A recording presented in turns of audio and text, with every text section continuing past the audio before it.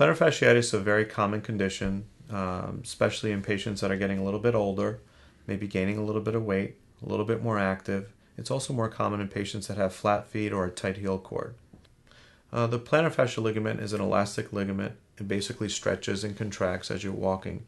When you're sleeping at night, your foot's in a relaxed position, but the plantar fascial ligament actually gets tight and contracts.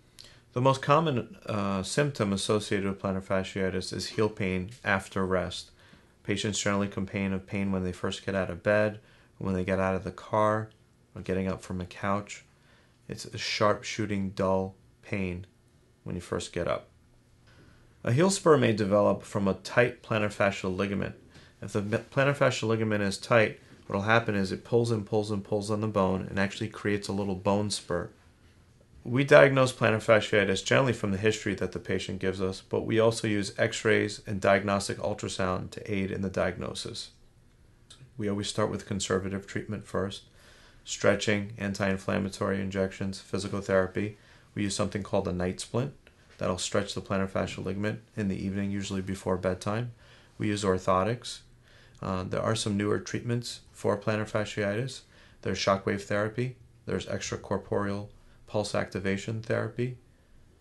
And we sometimes use cortisone injections. Our goal in treating the plantar fasciitis is actually to stretch out that plantar fascial ligament, regain that elasticity, and that would actually decrease the pain. Most patients should see a doctor if they have heel pain for greater than 7 days and it's not getting better with ice or stretching or anti-inflammatory medications such as Motrin, Aleve. Prevention of plantar fasciitis generally can be done with proper shoe gear, stretching. A shoe insert or an orthotic will help decrease the likelihood that plantar fasciitis will afflict them. Physical therapy is an excellent way to alleviate plantar fasciitis. The patient generally will see a podiatrist to diagnose the condition, and physical therapy is usually offered to the patient as a first-line treatment or second-line treatment. 99% of the time we can actually alleviate the pain without the need for surgery.